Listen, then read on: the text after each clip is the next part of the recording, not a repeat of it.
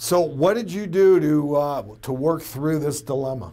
Yeah, so I went and learned so much about mindset work and mindfulness, and I kind of discovered what I now call my four E's or my four pillars of joy. Well, we want you to take us through those. So let's start with the first one, which is embrace. Yeah, so embrace is the first pillar, and embrace is all about really accepting and acknowledging and embracing what is going on in your life, the good, the bad, and the ugly. You know, when things get difficult, our natural tendency is to run away from it or ignore it, maybe shove it under the rug. But embrace really asks us to face what's happening and to feel the feelings. And when things get really difficult, the way to turn this around is through gratitude. Study after study shows that gratitude has so many health benefits, but here are my tips for gratitude. One, be really intentional about it, right? Have a consistent gratitude practice. Two, you have to acknowledge it. So write it down or say it out loud. And the third one is be specific. So instead of saying, I'm grateful for my family, say I'm grateful for the delicious meal we had last night. All right, the second pillar of joy you talk about is enjoy. Tell us.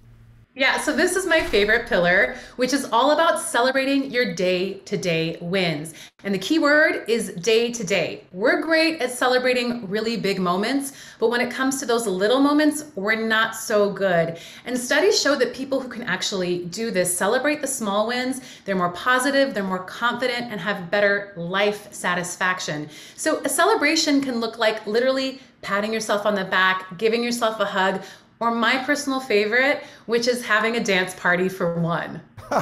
That works. Why not? Okay, on to the third pillar of joy, which is engage. Tell us about that. Engage is about connecting with our communities. Right now, we are so disconnected from one another, and engage is really about connecting with the people around you. Now, whether that's family and friends, but it can also be coworkers or your grocery clerk. One of my favorite things to do is to combine these pillars together. So I'll send a text to a friend out of the blue and let them know how grateful I am for them. And this not only increases their joy, but your joy, right? Like when you give a gift to someone and you just get so excited thinking about how they're gonna feel, and it's totally free. I love it. And the final pillar of joy is ease. Tell us about that. Ease is really all about day-to-day, daily moments of rest and pause. Again, we're great at big moments, like we'll take a week off for a vacation or we'll take the whole weekend off. But really, we need small moments of rest every day. And short moments are great. 5 to 10 minutes of mindful breathing or going for a walk. There was a recent study of 2,000 Americans, and they found that people who took naps under 30 minutes were more positive and productive than people who didn't take naps, and also people who took longer naps. So the beauty really is in the brevity. You want to get us kick-started here. You want us to practice one pillar right now. So I'm game. What is it?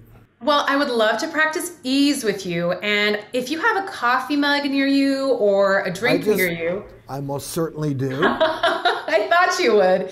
So this is a great way to just get your mind free from those thoughts and tap into small moments. So really becoming aware of the texture and feel of the mug.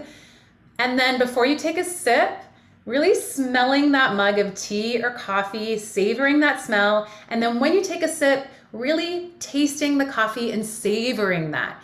And in this way, we can really just connect to the present moment and find our ease. And it's super easy, and we can increase our positivity.